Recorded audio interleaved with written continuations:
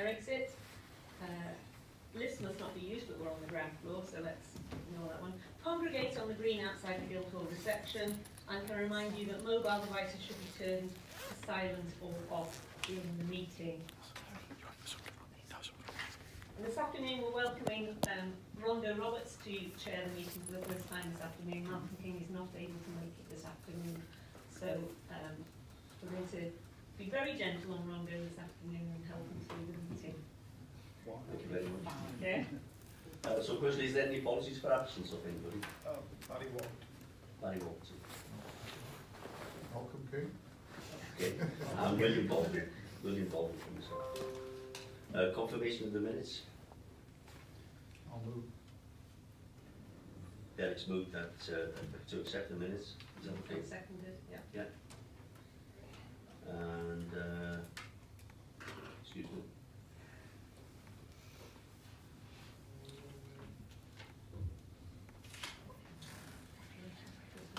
Is there any declaration of personal interest?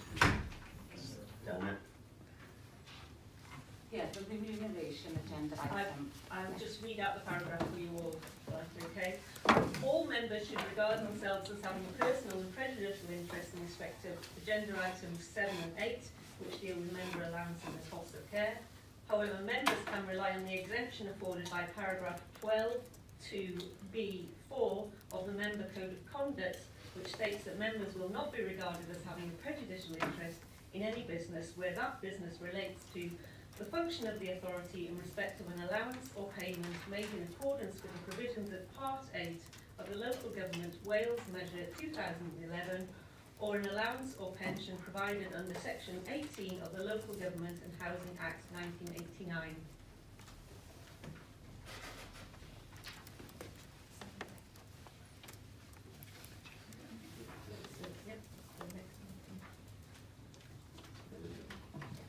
Item 5 now, please. Member development. I'd like to hand it over to Linda Roberts, please. No, Louise, sorry. Okay. Louise Davis. So, member development meetings. Sorry, can you use your microphone? Yeah, sorry. Right. Yeah. Member development meetings. This was just a verbal update because I haven't actually received any requests for any one-to-one development discussions from members. And I haven't received any of the PDR forms, which are at the back of the PDR form. I think we agreed that if any identified any development needs, that you'd complete this template and perhaps email it to me, or email me some requests. I have received requests via email from certain members, but I haven't actually had any requests for one-to-one meetings, but I'm assuming that they're going on with group leaders as well. Is that really? That one? Okay. And the next item is member development yearly report. Oh, sorry, Dana. So can I just make a comment on agenda item 5, please?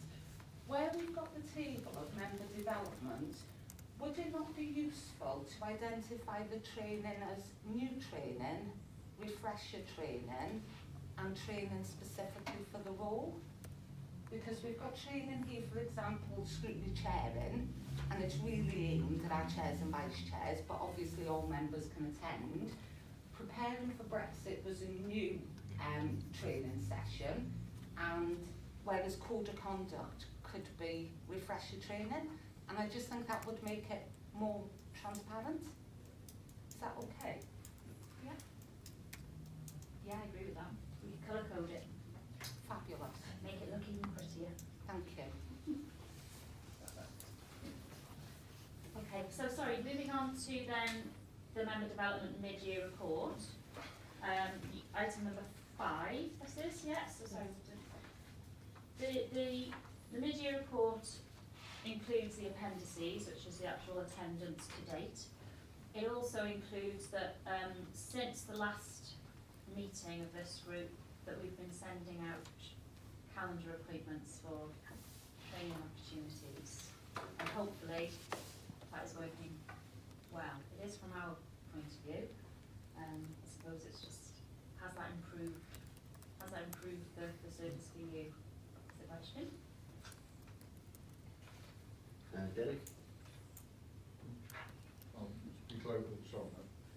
Yeah, I think, it's only a personal opinion, but I think there is unnecessary duplication in the appointment procedure or diary procedure at the moment, because you get one from committees and then you get another one, you get a second request to attend.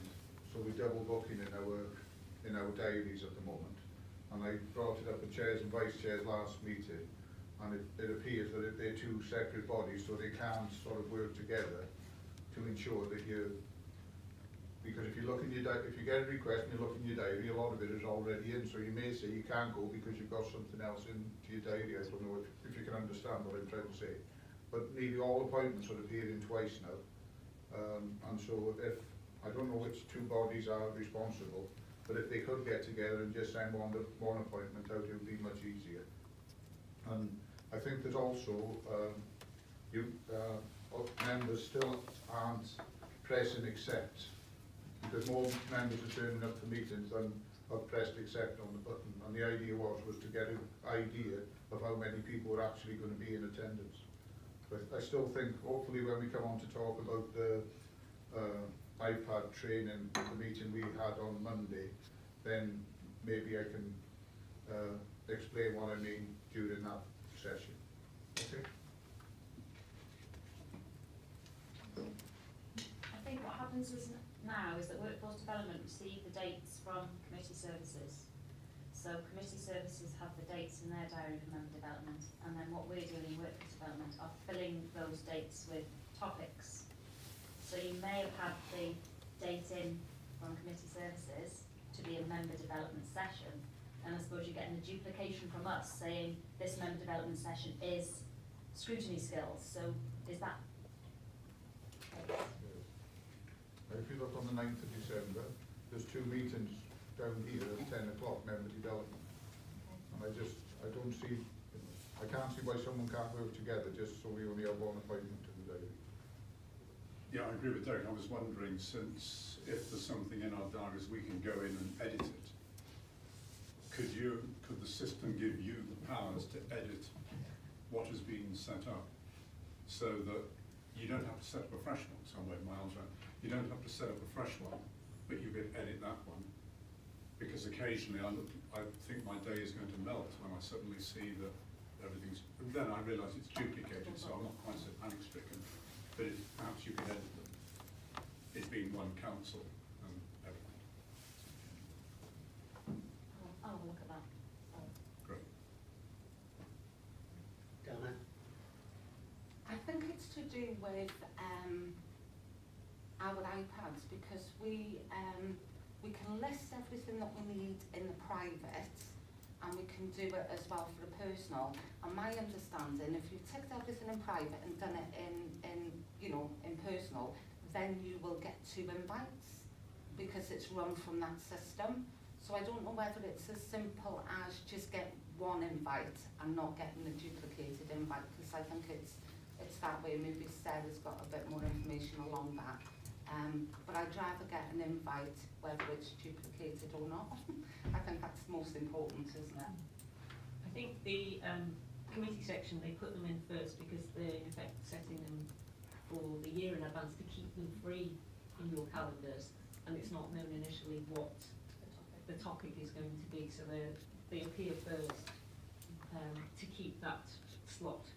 You know, there is going to be some training on, and then when Workforce Development set their programme, they're sending out the individual appointments, because they want their members to respond to those individual appointments about how you come into that training.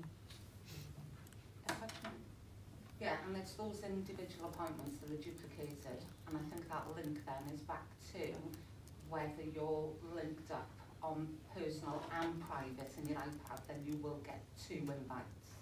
That's my understanding.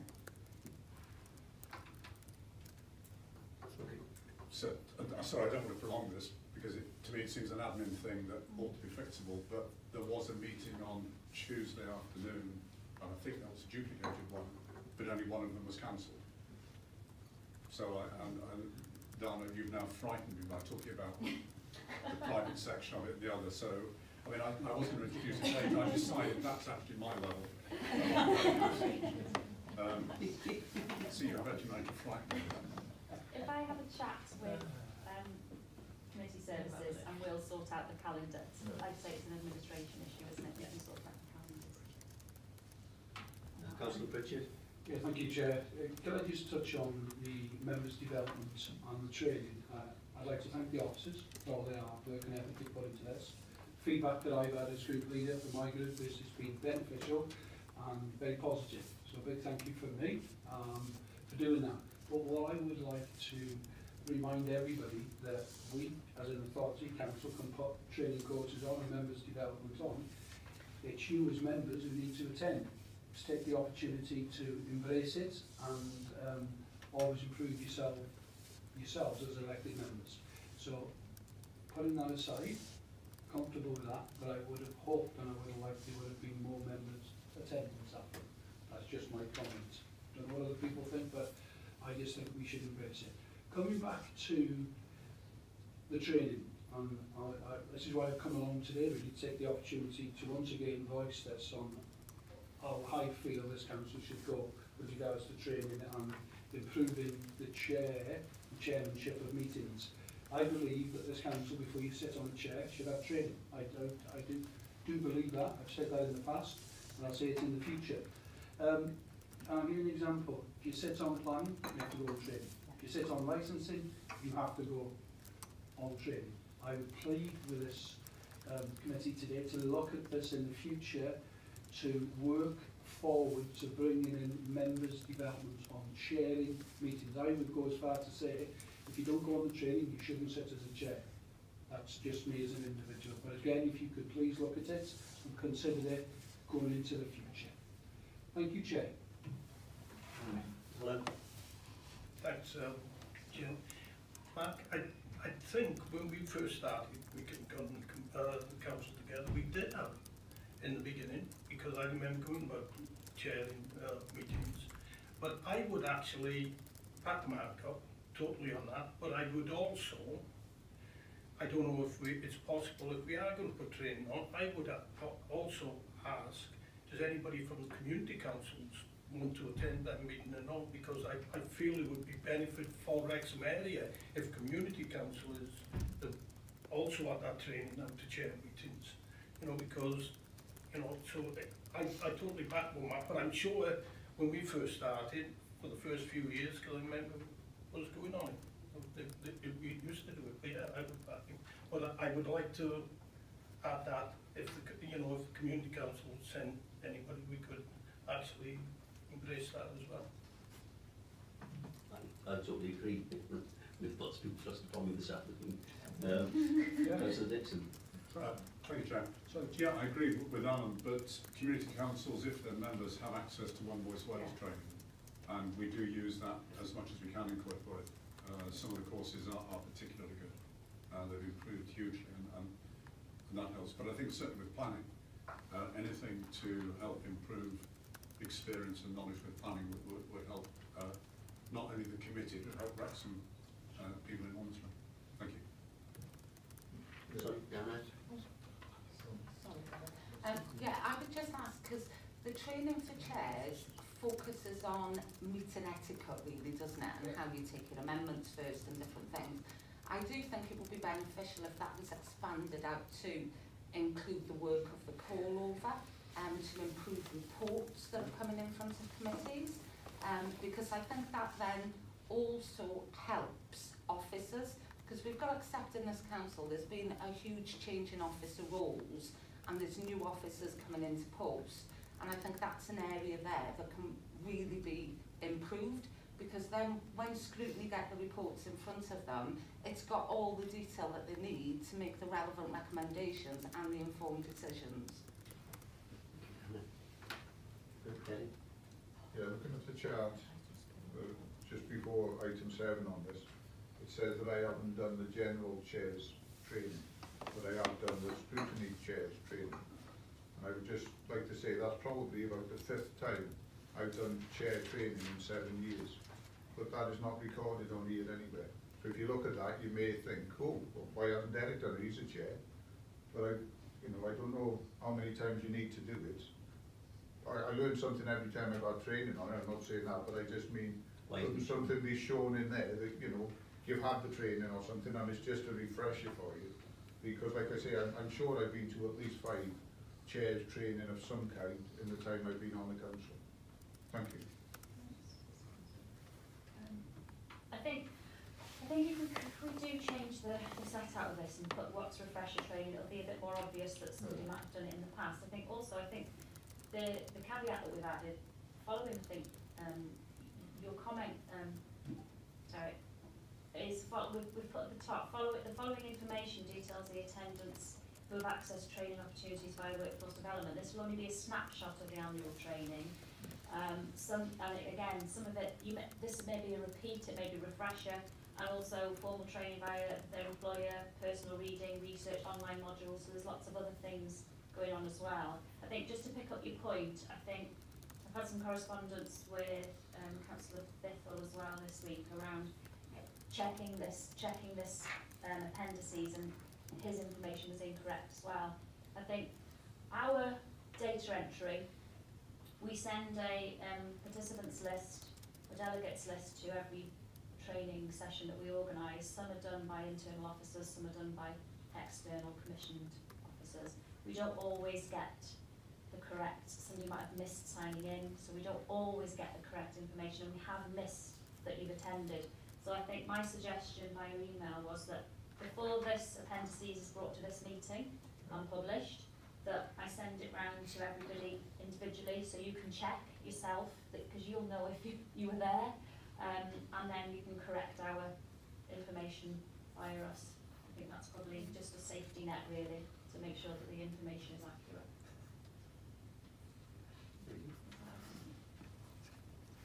Beverly? Thank you, Chair. Just to go back really to Councillor Pritchard's comments about embracing member training, and I fully do embrace it and support it. However, I do feel that some of the member development sessions coincide with some members' working days. So I think we've discussed it previously, but I would ask if, you know, you've got a training session starting at 10 o'clock in the morning, but you don't repeat it at 2 o'clock in the afternoon, that maybe the afternoon session could be pushed back to late afternoon or even early evening, to give members then who do work the opportunity to come to a later session and to embrace that training, because I do think it is important, it's vital to the role. Thank you, Chair. I fully agree with that. Thank you, Chair, for allowing me to come back. Thank you, Beverly, for that, and I think you're right, but we have taken that on board and we have started to roll it out. We're doing it on workshops now, and we have given that commitment that we will do a late, I call it a late start. So, you know, I'm very relaxed on what time we want to do it in the day, but I think, you know, after 4:30 probably is the right time for people who have got commitments to work. And we are doing that. We've done it with the workshops, and we will continue to do it through the budget process too.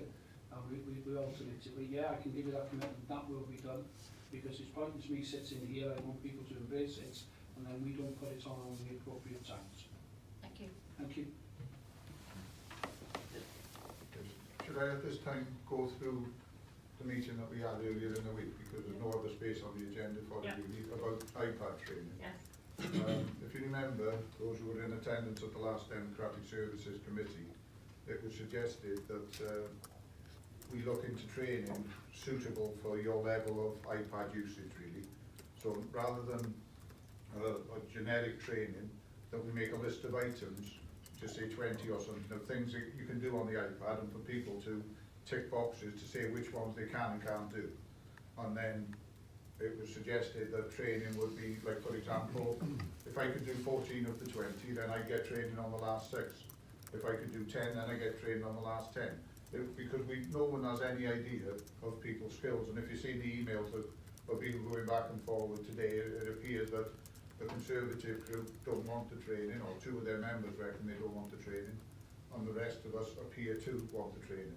So what it was suggested or agreed at the meeting, or recommended if you like, for us to recommend to this committee, that each political group put 1 member forward as their IT champion, and then a meeting will be held of all 5 of them with IT, with Linda probably, to see what aspects of an iPad you need to learn, particularly to do your role as a councillor, such as, you know, can you change the colour of the font on an iPad? I don't know. Can you underline? Can you embolden? Can you do things like that? I don't know. But I'd like a list to be drawn up so I could find out where my training isn't good enough and to get the correct training. So that's what was agreed. But I don't know if the Conservative members on this panel agree with the 2 emails I got from their representatives that they didn't want to be involved in that because they've got sufficient knowledge now. I just think personally, from my own point of view, whatever training is required regarding the use of iPads, I think it's taken up by the individual regardless of what group you're in. Yeah, but it was thought that what we need to do is find out where the playing field is and where it is set now, because no one knows.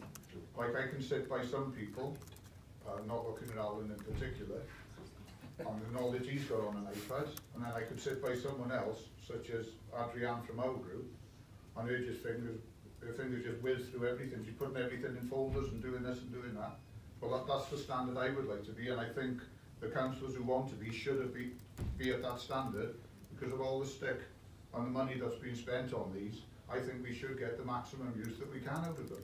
So therefore, that's why this was a suggestion that we would have 5 reps, so it'd be 1 from each independent group, 1 from the Conservative, 1 from Labour, and 1 for all of the others, Plaid, non-aligned and Liberals. So that was only the suggestion, but obviously if this committee disagree with that, then we don't need to go down that road. Thank you. Thank you, Derek. Debbie? Can I just say that I would like to train then, and I think as well. So there's 2 from the Conservative groups that definitely want training because it's not like the normal iPad.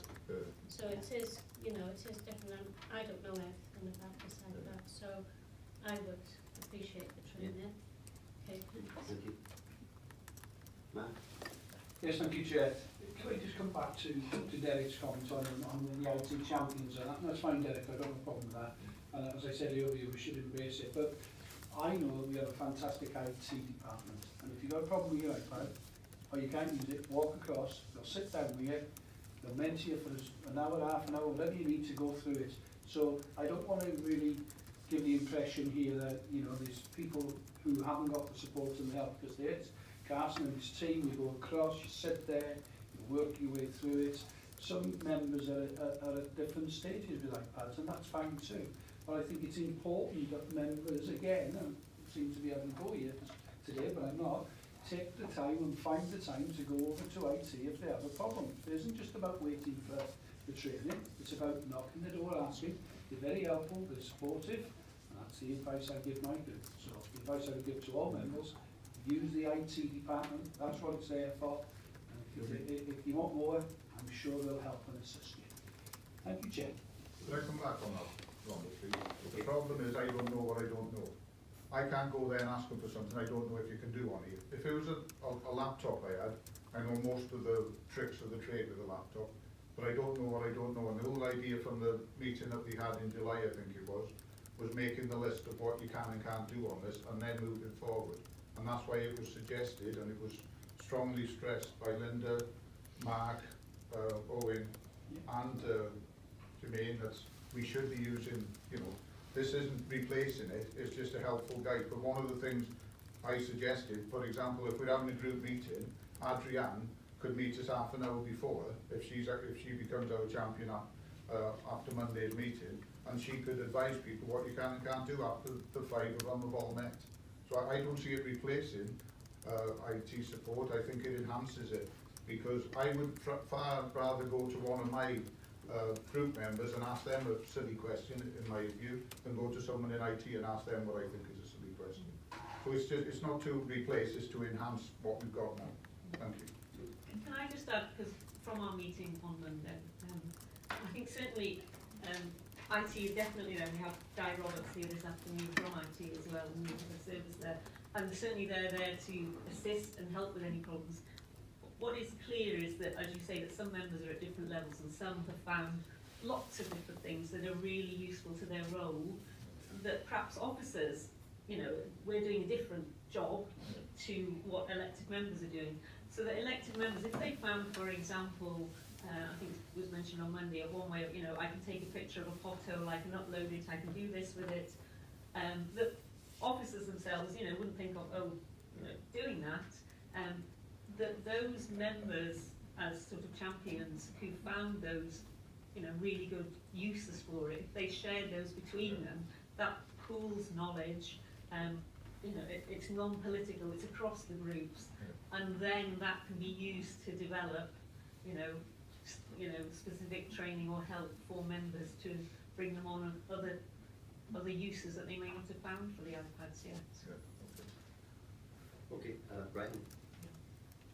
Thanks, Chair. I don't want to be seen to be sitting on the fence as I usually do, or jumping ship.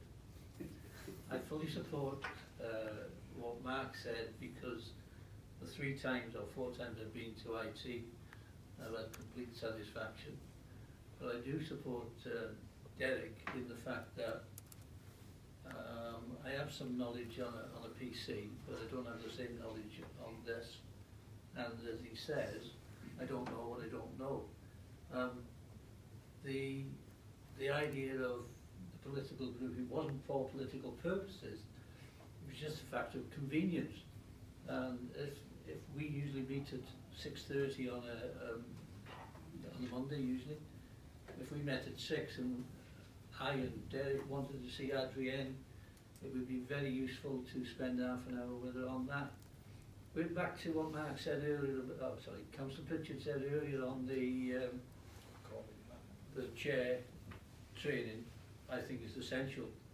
And as you can see from the lack of hair, I've been around a long time, and chairman training to me is a basic requirement. And would it be possible to push it from this meeting today, or would it have to go on the agenda for future meeting? Actually, if we finished, I just want to clarify some of the discussion so I can take note for my actions. Just one from Derek before we move on. I think there's some confusion here about what Derek's suggesting being a new way of member training, and it's not. It's defining the role of IT champions as to develop a skills matrix, really, so that skills matrix then can be used as a fast track for the right training that members need, and member-specific training. So I think that's a great way forward, to be honest, and through those IT champions then, it can be shared across all 52 members. So it's a fast track route just to develop a skills matrix, and I think that, you know, that is a long time overdue, to be honest. So fully supportive of what Derek's suggesting, and I hope the committee take that on board and we can move forward. I think looking around the room, everybody's in the same boat, different levels of expertise with the iPad, and I think both ideas should be involved. I wish I was in the same.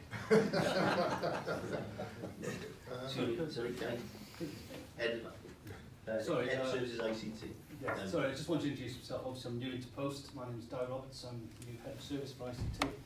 I'm hearing a lot of what you're saying. Firstly, thank you, Councillor Pritchard, and Councillor, for your comments on my IT team. That gives me a lot of faith in them and being able to support you as members and making sure you have the tools appropriate to be able to carry out your important roles. I am keen to ensure that the training is a success.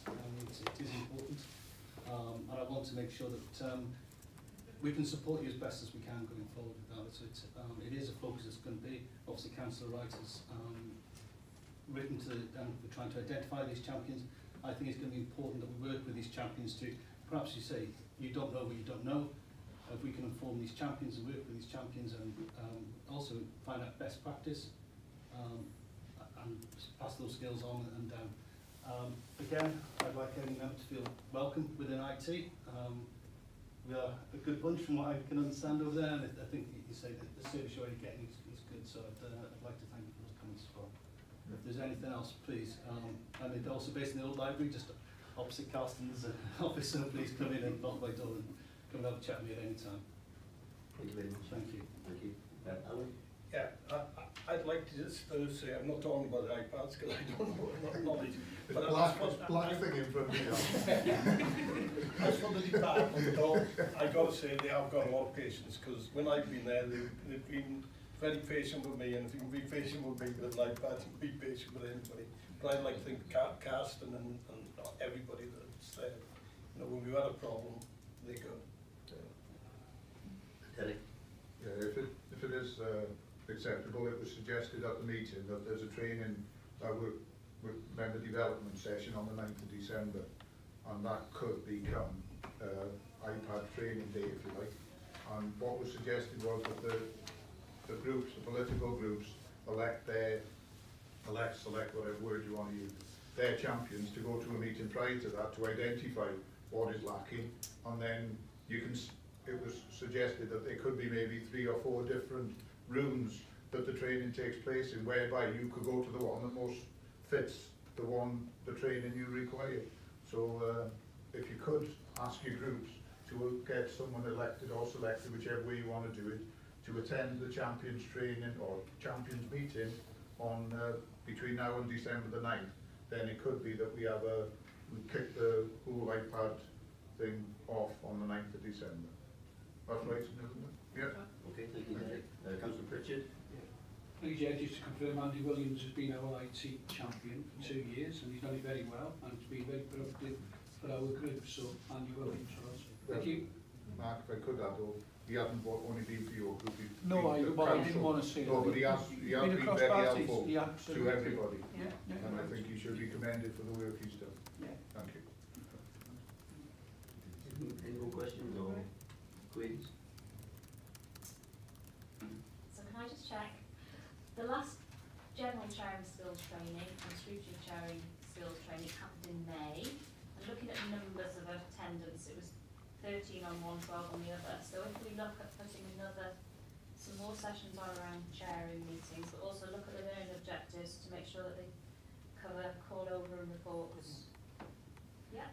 Okay. Can we look to perhaps incorporate in the morning session and an early evening rather than tea-time session as well? Because 5 till 7, isn't it? It could depend if Sarah Titcombe is the one, because she gets her train home, so yeah, it'll be is 5 o'clock convenience, you know, because that's the sort of it depends on Sarah. Yeah, Sarah's right. the one who from LGA.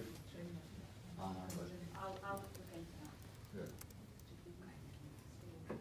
sorry, we'll ask her to work the night shift, Chair.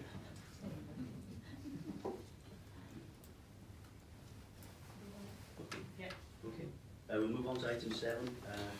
Then the members' remuneration and independent remuneration panel for Wales. Thank you. Do we have a recommendation before we do? Sorry, Dad. We need a recommendation that this committee supports the 5 champions to be put in place and for the training to go ahead. Prior to the 9th of December. Yeah, but we need some form of resolution from this committee to go forward, I feel. Yeah. Everybody happy with that? Yeah. Show of hands. And Dan, just to come back. Yeah, sorry, I've got another point to raise under agenda item 6, to be honest, because I think it firmly sits with this committee. If committee could look at developing an ethical behaviour and public life policy, because I think we're desperate in Wrexham for that policy to go to full council. I'm happy myself to contribute towards that. But I think all 52 councillors are responsible for how we act, what we say and how we behave. And I know nationally there's been discussions now for at least 3 years, but there's no pace of change. And I think we in Wrexham should be setting the bar. I know we've got the code of conduct, and that is across all, you know, in Wales, in England nationally. But I think the difficulty that we've got with the code of conduct, because it's not behaviour specific, it is very subjective, and because of that as well, it's really difficult for our monitoring officers, who are the independent, you know, very independent opinion on code of conduct and behaviour, I think it's really difficult for them to be able to police how things have changed and how behaviour has, well, how poor behaviour is becoming even poorer.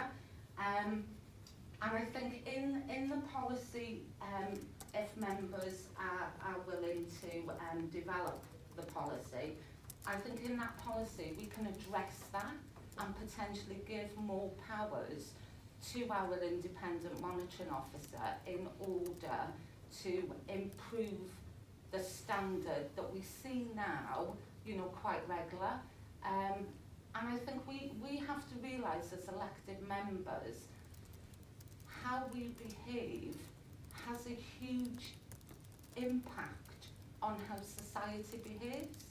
We are leaders of our, we're all leaders of our communities, and we have to step up to the plate now because there's so much happening on a national basis where I think, you know, this constant poor behaviour now is really attacking what democracy is all about. So I'd really appreciate it if this committee will look at developing an ethical behaviour in public life for Wrexham, and I hope we then set the standard in Wrexham where other local authorities and wider governments will take on board and adopt that policy. Can I just come in on that, because I appreciate what you're saying, but actually really that falls within the remit of Standards Committee, not this committee. This committee could look at training on that, but if we're looking at a policy that would be linked with code of conduct on ethical behaviour, it really would be Standards Committee, which has independent members on it as well, to take that forward, not this committee to develop that. But can I come back on that? It'd be brilliant, because it needs to be driven by members, and that this was the only forum that I could see that we as members could actually drive that. So what would I need to do then to take that to standards, because I'm not a member of standards? Right. I deal with Standards Committee as well, and it is something that is already on our radar, and we are looking at probably taking a report. Maybe we've got a next meeting in December to look at behaviour and developing that. And as you say, you know, an ethical behaviour policy may very well be the way to do that. We don't currently have a chair of that committee because he stepped down in September, so a new chair will be elected in December. But I intend meeting with the vice chair before then to look at this, and I can certainly take that forward with the vice chair to look at what we can do within Standards Committee to develop that. One final point. Yeah. Can I link in with you over that then? Because this is really, really important, and I think we, you know, all 52 of us, we have a choice here to make things, you know, to improve standards, to find that baseline and to be accountable in public life. And that is really, really important to me. So if I can work with you on that, that'd be great. Thank you. I think it's a duty, not a choice, damn it. Yeah, but it's a choice on how you behave as well. So people are making the wrong choices, and we need to change that behaviour.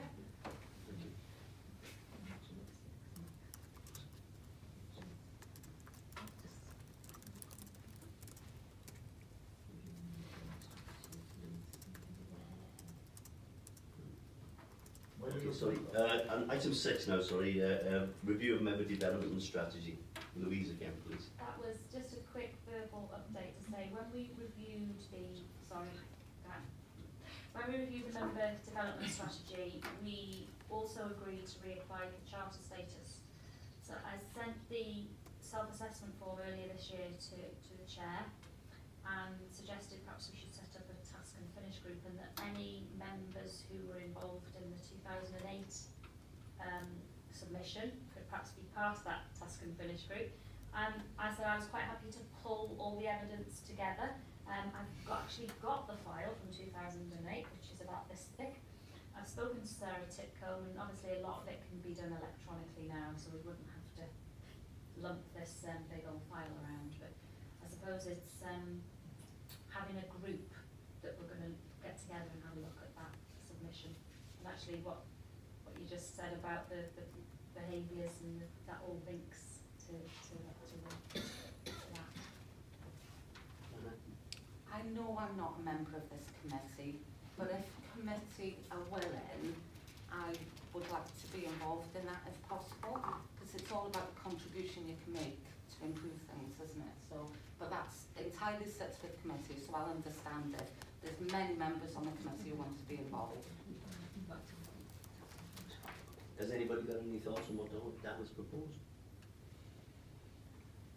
You need the task and finish. I fully support what's been said, but it's a little bit like David and Goliath, isn't it? Because if our national politicians can't behave themselves, we've got a difficulty with local, but perhaps we should do the lead-in yet as Wrexham Council.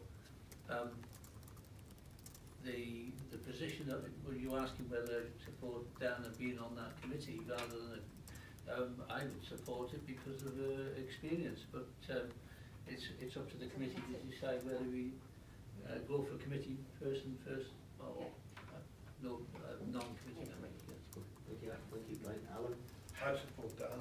I unfortunately can't make a thing, so she could take my place then. Anything else? Sorry, Derek? I think that the problem that you've got doing it from this committee was only Alan and Malcolm who were on the council in 2008. Yeah. And if you want people from that, it's going to have to be spread wider than this committee, so therefore I don't see anything wrong with going to the political groups. You know, this committee giving the political groups the power to nominate people onto the task and finish. But I would hope either the chair or vice chair of this committee sit on that committee as chair, well, as chair really.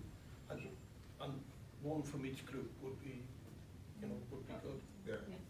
Yeah, but also with the, I would say the chair and vice chair. So that would be my recommendation, because we just haven't got the service in, the people from this committee. One of the ones who has got the service in can't do it because of personal circumstances, so therefore it's better to go to the groups. But this committee again needs to recommend that that's what we do, and I would propose that that's what we do. So, should we move on, Derek? Sorry? Sorry, I'll second that. Yeah. Anybody else got anything to say before we perhaps put it to the vote? No. So we're looking at a task and finish group to assist with the preparation of that application. One from the groups, so I would say again 5, so it'd be one from the 2 independent groups, one from the Conservatives, one from the Labour Party and one from the others, the Plaid, non-aligned and the Liberals. Yeah, and the chair and vice chair of this committee. 7. So that's about right for the task and finish. Okay. So Brian seconded it. Show of hands. Okay, thank you. Okay. Just before you go, I'm really confused now with the emails we've had over the last couple of days. Is the effective scrutiny training on the 11th still taking place? Because, I don't know, a couple of days ago we've had emails coming saying one's cancelled, one's not cancelled. I just, so confused, I don't know. But if it's possible, could it be confirmed if it's on or not, that training? It's on our chart here. I want to say it's cancelled, but I don't think It's in the new year, with the elections being postponed. Yeah, no, but all the emails I had, I couldn't make any material of them in the end. I just would like clarification if it's not on or if it is on. I'm 99% sure it's cancelled. Right. However, I've still got 60 unopened emails, so I will go and check them just in case it's changed. Yeah, okay. And I will let you. Thank you. Thank you very much. Okay, thank you. Move on to item 7 now. Member remuneration, independent review, remuneration panel for Wales. Linda. Thank you, Chair. Yes, this is the report that discusses the draft annual report that's come out from the Independent Remuneration Panel for Wales, which we are asked to consider. And you will see from the report that this year the IRPW is proposing to increase the basic salary for elected members by £350 per annum. There are no additional increases proposed for senior salaries, so it's simply that every member at £350, there's no differences between mayor, leader, etc. this year. So members are asked to consider the proposals and provide any representations or comments that we will report back to the IRPW by the 10th of December. We need to do that. You will see from the background in the report, the panel are keen to ensure that members are properly remunerated. They're well aware of the difficulties faced by councils with their budgets, but they do want to make sure that members are properly remunerated. And although, of course, it's the basic salary is supposed to cover a nominal sort of 3 days per week, they are fully aware that members often undertake far more hours than that.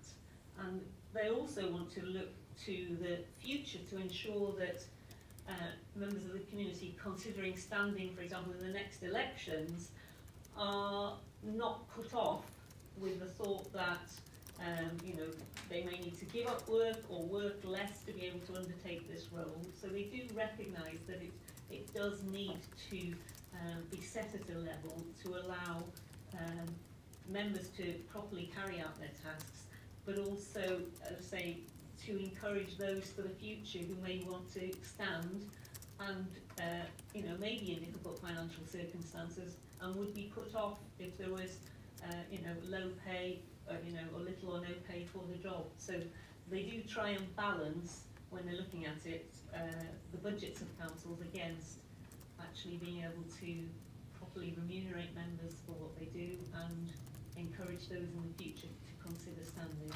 So I'd say that that's what's been put forward in the annual report this year for consideration by members, and listen to the recommendations this afternoon so we can feed back the comments to the panel. Thank you. Thank you very much, Linda. I'll ask Alan first. Yeah. Thanks, Chair. Like a few years ago, we met the panel, the remuneration panel, and I'm glad to see that they've actually listened a little bit to our what we said, because I know, I forget who was in when we had, Mike Morris was one, when we met him as we were chairs, and I said at the time, and I'll back it up now, that basically there was too much differential between the higher paid ones, the exec board and the chairs and the ordinary councillors. And actually I think it should be a closer, you know, it's the lower scale we have to address, because I know people might think all councillors, I said, they get slated in the press and press over there, Liam. No, but we get slated in the press. But when you, the hours, you say 3 days a year, but councillors are doing hours at home, on the phone, doing work in the communities if they can. It won't be for me, as people know, I'm be standing down, but to encourage people, I feel that bottom rate has got to go up a lot. And if it means that you have to find the money from the top rate, exec board, or the chairs, I think that's what's got to be done. Because I don't think, I know as much as people say, I don't think anybody goes into the council thinking, or stands as a councillor thinking, I'm doing it for the money. You know, they're not. You know, you'd be mad to. And everything. But I'm glad that they've actually given rise to the, I'd like to see it a lot more, to be honest with you, on the bottom pay rate, and leave the top rate alone. But I think Derek was with me with the chairs, because we wanted the chairs left at the lower rate, which they did. But I do feel that, you know, and as for the rise, and I know different people give their money to charities, and we have this discussion all the time at whether they should. But my feeling over that is I wouldn't ever think of telling anybody else to do with their money, you know, what it is. And when I first got on the council, we used to set our own wages, which I thought was absolutely crazy. So now we got the remuneration panel, we got to do it. Whatever anybody else wants to do with that rise is up to them, but I'm not going to interfere with that. But I would like to encourage the remuneration panel to actually lift the lower rate higher, even if it means fetching the exec board and the chairs lower. Thank you. John? Thank you, Chair. I think we kicked this to death last year. I've got a feeling that any independent review panel that's offered to us, we just accept. Last year it got very political. The political groups said we're not going to accept it, we're going to press and tell them that we shouldn't accept it. Some people here, it's their only income. It's totally up to them as individuals, nothing to do with political parties. If we all accept it, you've only got a right to the pay department. If you don't want to accept it, and they won't put it on your salary, or you can accept it, use it on a holiday, or give it to charity, do whatever you want. I don't think it should even be up for discussion whether we accept it or not. It just should be a given. It's what you do with it, or don't accept it, and everybody's got the right not to accept it. So thank you. Thank you, John. Dana, next, please. Quite a few to talk on this. Thank you, Chair. I think the question here is, do we deem a 2.5% increase to be fair? And my understanding is that the public sector increase this year is 2%. We've all been in our budgets and everything. So I would suggest 2.5% for elected members is not fair. And I would consider it to be fairer if it was a match on the public sector, you know, across Wales. Because I hear what you're saying with regards to, you know, it's supposed to demonstrate a 3-day-a-week job. Members can do more than that, but it's by choice. And I understand about, you know, that we need more diversity in elected members, and I understand that side of the argument, and recognise that that can be linked to, you know, to remuneration. But for me, I don't think 2.5 is fair. For me, you know, matching public sector average pay, I'm taking teachers out of the equation because teachers have been dealt a horrendous blow in pay over a number of years. But the average public sector pay increase, it would be fairer if this matched that, and that's where I think the independent remuneration panel for Wales are not being fair in their determination within this report. And I would ask members that the consideration back to the IRPW would be in that manner of it being unfair. Thank you, Dana. Rob? Thank you, Chair. It's a bit like Groundhog Day, this, talking about members' remuneration. And I think that there have been a lot of valid points already made from a lot of individuals. But I think one comment which John made was that should we even be discussing this? Well, I suppose we have to discuss it because we've got to be transparent. But at the same time, it's got to be clear we cannot influence this. Okay, we could perhaps write to the IRP, which we've done in the past, and maybe that might be one of our recommendations from today's meeting. But they've not listened to us in the past. I'd be very, very surprised if they listen to us in the future. But I think what is very, very clear, because again, this is a local press story, and also I'll commend the press for the articles they do, but we still have the issue with too many people perhaps just read the headline from the stories and then just feel that we are making a decision, we are deciding, we're going to give ourselves a pay rise, which is not the case at all. I don't believe any of the 52 members would choose to do that if they could, but it is not our choice.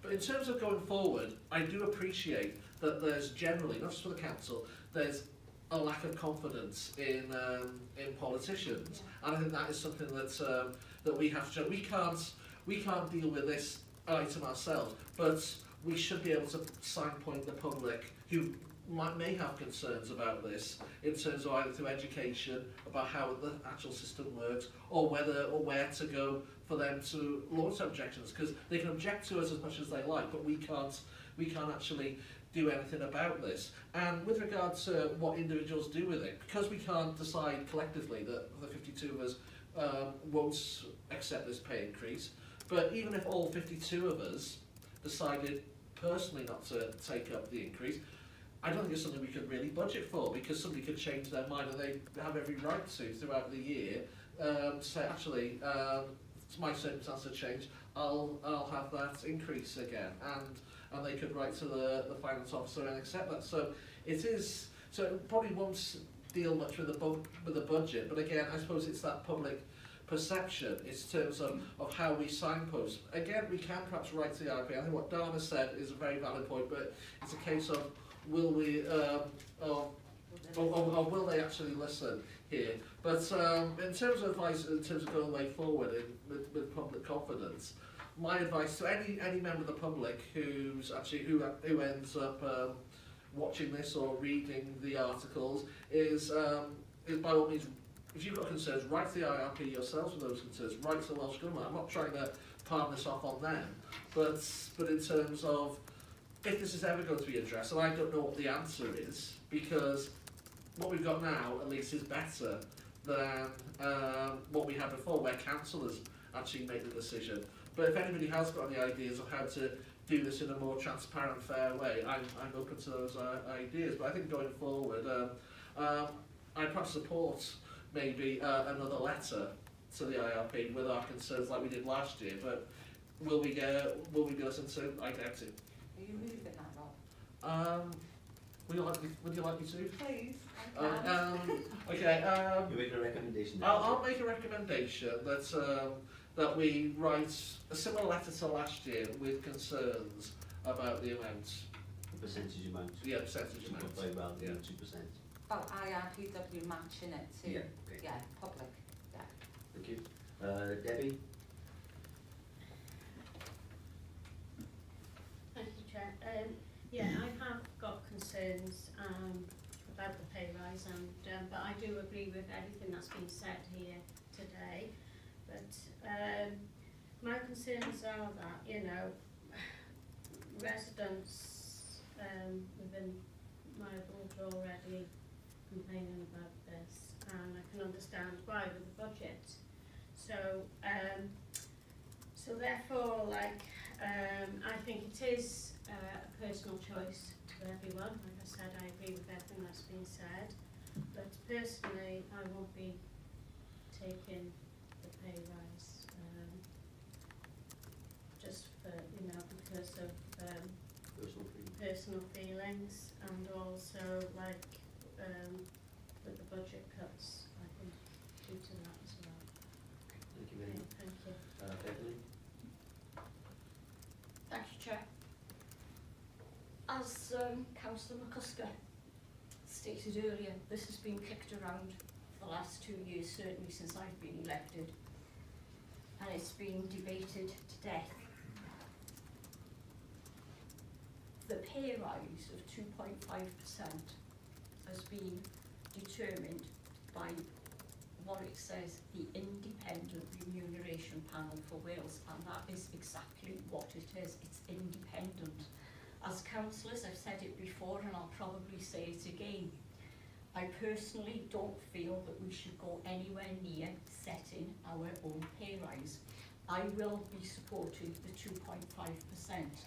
As to what councillors do with it is their individual business. I do feel, looking forward, that we do need to encourage young people to come into politics, local politics, and to do that there's got to be a decent remuneration. Councillors do work hard. You've alluded to a 3-day week. Personally, I would say it's a 7-day week, 24 hours a day week. If anybody in the public have any doubts as to whether or not councillors earn their money, I will offer them to come and shadow me for a day or a week in my ward to see just exactly how hard a councillor does work. So do I think 2.5% is fair? Yes, I do. I take on board what Councillor Davis has said about 2% for the public sector. That is the public sector. This is what an independent panel have come up with. How they've come to that conclusion is their business. They know it, we don't. But they obviously feel that councillors deserve a 2.5% pay rise. Do I think we should write to them? Personally, we've done that for the last 2 years. I don't know if there's a polite way to say this.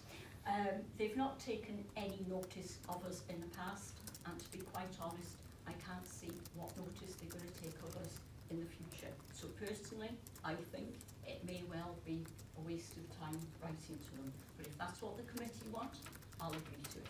Thank you, Chair. Can I just come back on one point? If you actually look at the full draft report, which I know I have read, it's nearly 80 pages long. They're asking us to comment. They do, yeah. But they do also explain their reasoning for how they come up with the amount, because they do look at comparisons across sectors. It's not just a figure plucked out of the air. So they do go into quite some detail to work it out, and there is more detail in the full report available there. Thank you. Okay. Take that, Brian, sorry. Sorry. Yes, Chair. I could agree with everybody on the points made. I could make an argument about the nurses who paid freezes and 1% and all sorts over a number of years. But nevertheless, I think we're obliged to reply to this panel. It's our job to give our thoughts. I wouldn't like to be the one that's writing it out, because there's been a variety of things. I agree with Alan that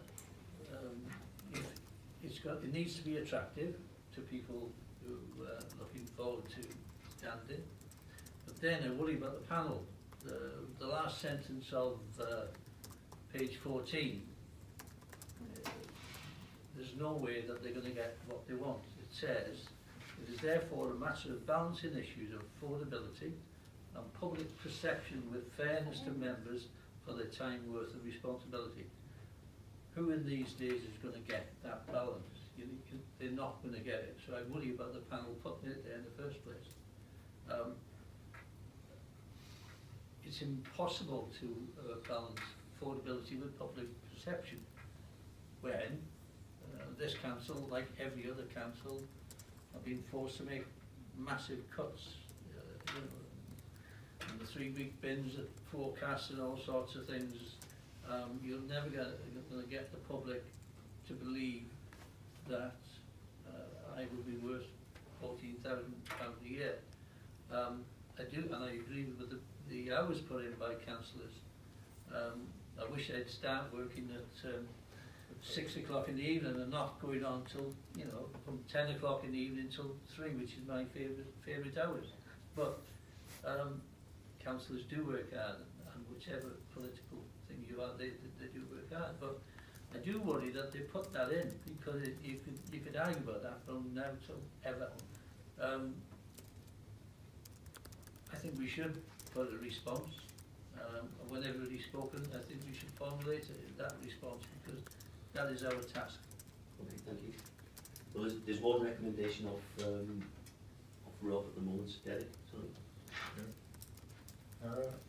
To be honest, I looked at this quite selfishly all the previous years I've been on the council, and when I watched the video that Linda sent us on November the 1st, I appreciate more how this affects people that are not in my circumstances, and I feel that I do agree with what Dan said. I think the amount is wrong, but I wouldn't be as I was in all previous years saying it's wrong for them to set the bar where it's been set, because I think without this it's going to prevent people becoming councillors, and that's my fear after seeing the video. It only went to members of this committee, unfortunately. It wasn't spread amongst the I can send it out. Yeah, but I think it's, if you see that, you can see how much difference it makes to someone, you know, if they're being paid, being a councillor, not being paid, they couldn't be councillors.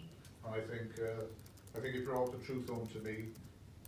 I'm sure myself and the others, councillors, who are in a better position than others, will give the rise to charity as we've done in all the previous years. But I do think that it is important that that salary level for councillors does keep pace with inflation. Maybe it's a little bit high, as Dan suggested. It should be at 2% rather than at 2.5%. But I've changed my mind completely after watching that video, because I do feel that if you reduce that salary or not inflation proof it, then it's going to prevent some people from being councillors. And as John suggested, some people on this council, that's their only form of income. And who are we to say they shouldn't be adequately paid for it and get an inflationary rise to go with it? So I would suggest that we write the letter, and I would suggest it be on the lines that Dan has suggested, that we can see how they've come up with a figure of 2.5%. We feel a rise in line with other public sector pay would be 2%, would have been a fair rise, and I would recommend that. Well, that's in the recommendation that Rob's going to, that we've taken in. So, Alan? Yeah, just coming back to what Derek, said, I totally agree with Derek. I didn't see the video, but that's what I'm saying. When I said that people don't go to become councillor for the money, I firmly believe that. You know, they've got to have it in their heart to become a councillor first. But what it does, people that are doing good work, are there and everything, it is preventing them from becoming good councillors, in my mind, because, you know, we're losing people who's good councillors. And also, I think it was Krista that said, looked round the room and she saw middle-aged men losing there. Well, I'm classed as middle-aged men. But if you want any young people to come through, we have got to make it in. And I go back to it again, if it means putting the bar between the higher rates and the ordinary councillor, you know, closer, and saving money, you know, freezing the top level, well, so be it. But you need to encourage young people and good people out there to become a councillor. Thank you.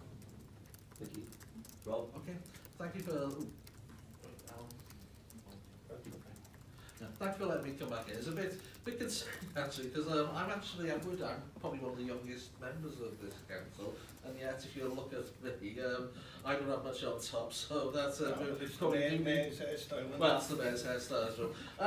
No, as I said, I already made a recommendation, and again, there are various options open to us. One of them is again noted in the report. We don't have to make a comment, but just out of interest, again. If we decided, no, we disagree with all this, we think it's absolutely wrong, we're not going to note the report, what would happen? Would I be right in thinking by just saying that by that things will just happen as they are anyway? Well, it's a draft report at the moment from the ILPW. They circulate and ask all councils, the national parks, etc., they're all affected, to comment by the 10th of December. So they are seeking views. Yeah. And I know, you know, you may feel that, you know, nothing happens, but I know from meeting with the ILPW, they do, for example, look back at what have been previous responses.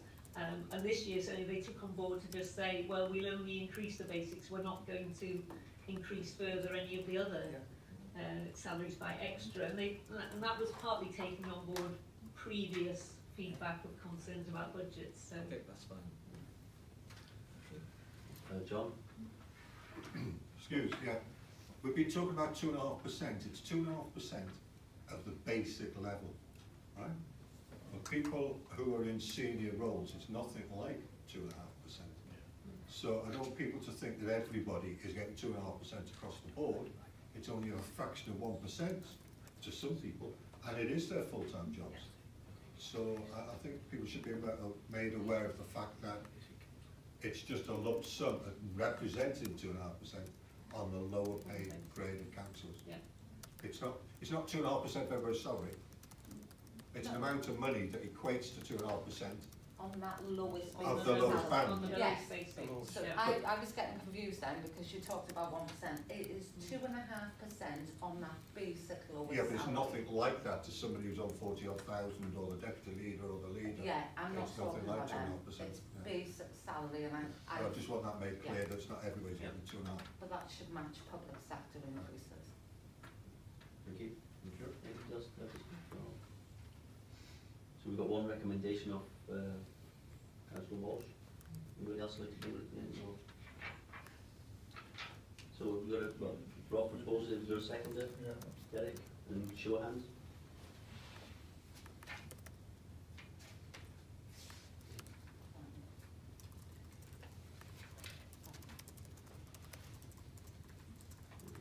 Okay.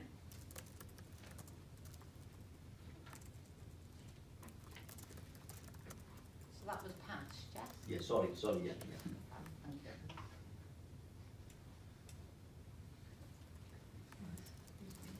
you. Yeah. Oh, yes, sorry. Item number, Sorry, Chair, item number 8 now. just before you go on, is there a typo on page 15? Salaries proposed in 2019-20, and it's got salary levels in Wrexham. See, Yes, there is. that's a typo. That was put in specially to see if you've read it. Well done. Read it. You I get got an the ex- full document. You get an extra point then. Thank you. Not Extra extra percent. Extra percent. We donated to you. Sorry, back to item number 8 now. It's the reimbursement of costs of care. Linda. Yes, thank you. I brought this forward because the IRPW, it's linked with them as well, and their draft report this year, because they particularly urged democratic services committees to take steps to encourage and facilitate greater use of the reimbursement of costs of care so that members are not financially disadvantaged. Their concerns are that in Wales there are very few elected members who are taking this up. It's available for members, whether they're elected or co-opted actually, up to a maximum of £403 per month to cover the costs of care when they need to attend meetings, for example. And it's designed that it's not just only costs of caring for children, it could be an elderly relative, it could be a disabled relative, it could be somebody who you normally care for as a member, and that unless you can actually arrange some separate care for them, you would not be able to attend your council meetings. And the IRPW are concerned about this because there is such a low take-up across Wales that they really want democratic services committees to consider, is there anything that can be done to encourage this with members? Obviously it may not apply to all members, but there may be some members out there who would appreciate, and it would help them fulfil their roles by being able to use this. So I'd say it's open really for their committees to consider, is there anything that could be done to help encourage this on the uptake, and for members to raise their awareness, for example, on what can be done about it. Linda, break down first, please. Thank you, Chair. I'm really pleased that this has come forward as a separate report, because normally it comes forward with the whole report as a single determination, doesn't it, by the IRPW.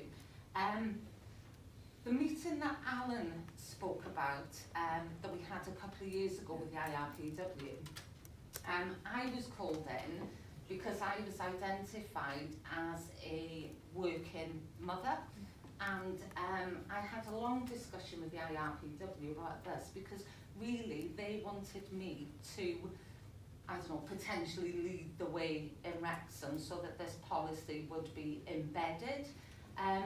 My circumstances didn't warrant me, you know, taking this forward. My children were older, but this is really, really important from the point of view of, we have a number of carers out there that are caring for, like you said, elderly relatives. It's not just from a childcare point of view.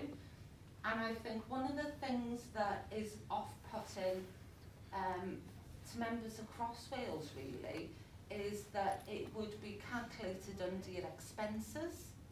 And I think if we can line it out that it is a cost of care, it makes it more transparent and less questionable.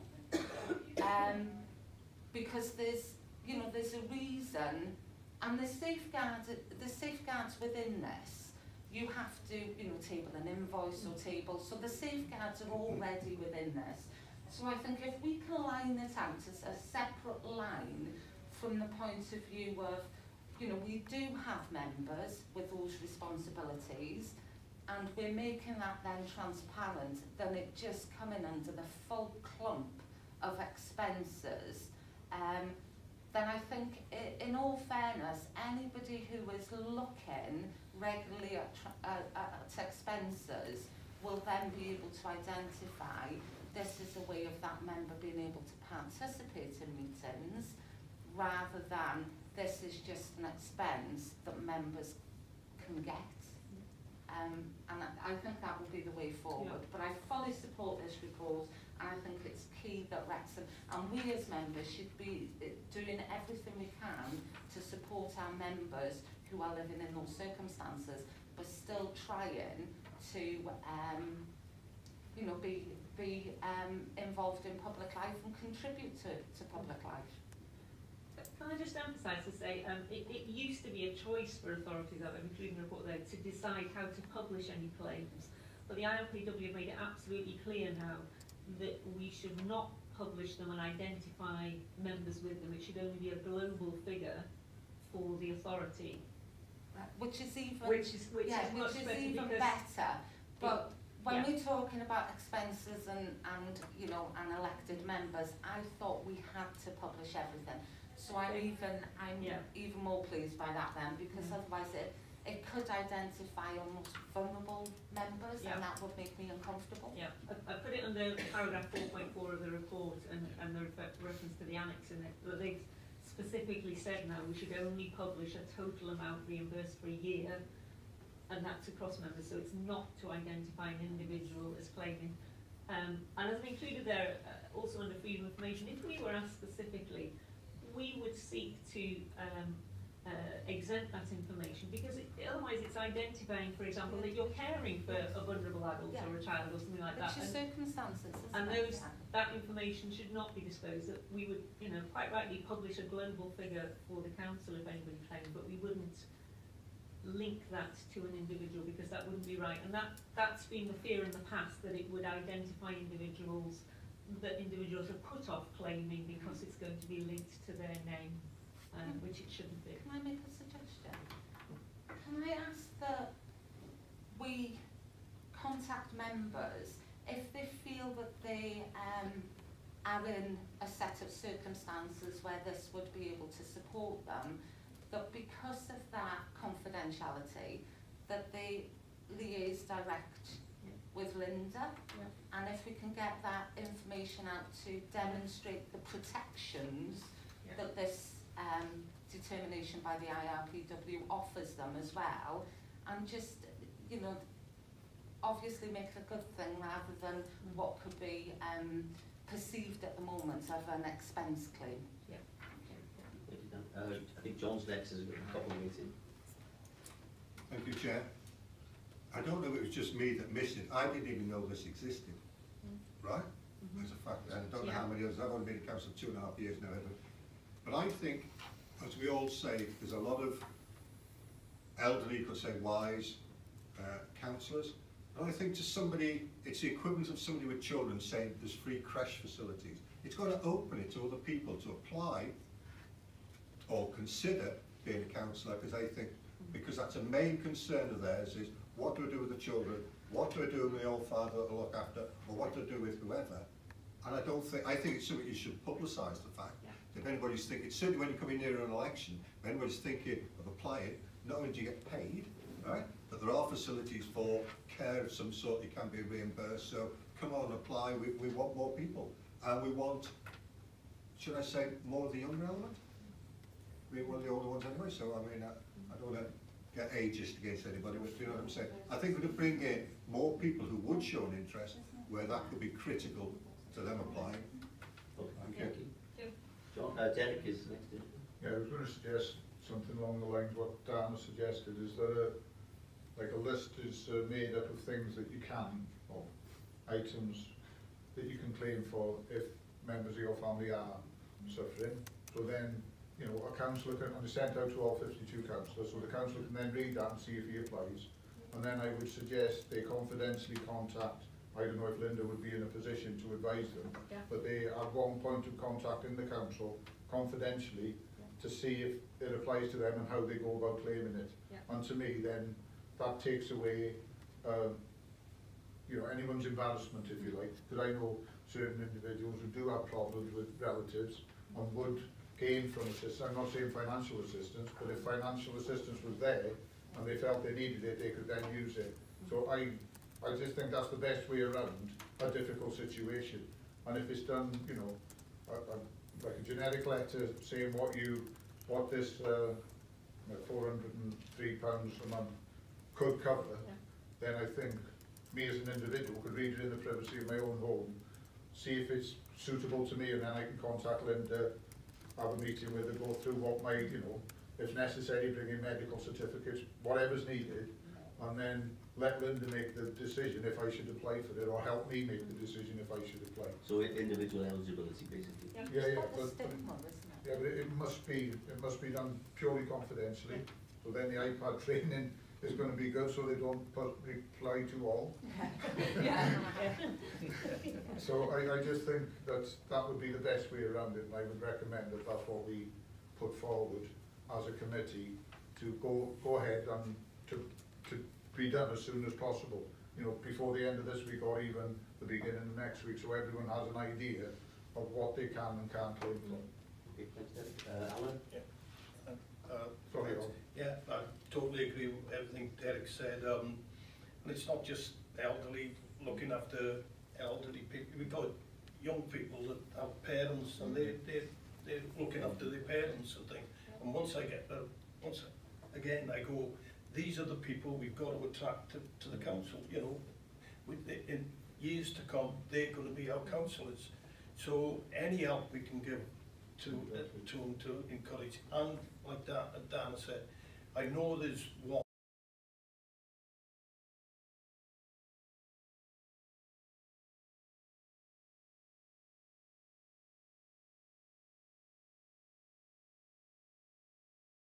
And you know, you can't allow mothers to actually finish as councillors. Can you be careful about identifying councillors? Because we've got to, can I ask the press not to publish that? No, an unnamed councillor from another county. But I know Alan knows I know her well, and that's why you said it.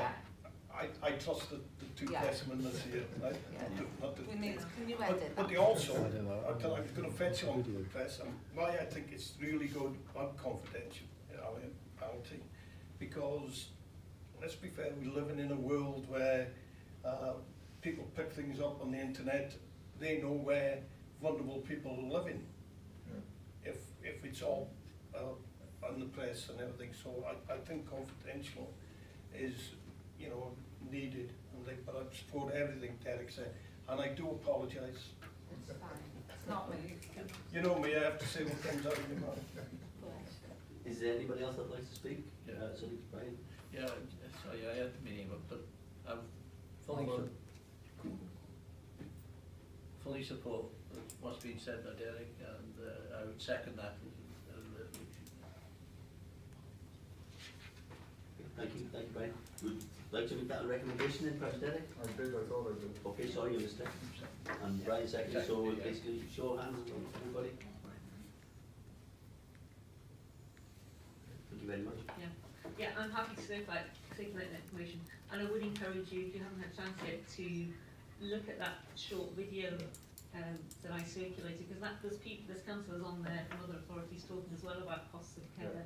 I knew John hadn't seen it when he That's said right. that. You know, the difference that it makes, so it's worth, and I'll circulate that when I circulate to all members. Yeah. We can take that back to our political parties as well. Yes, thank you. That would help. Anything that would encourage, because we don't want people missing out or not being able to participate. I need to say into the future as well.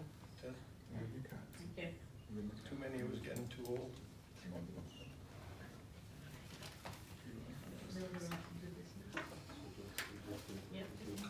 Is there anybody else that'd like to bring anything up before we close the meeting? No? Okay, thank you very much. Thank you very much, Oh, Chairman. you Well did chaired. good.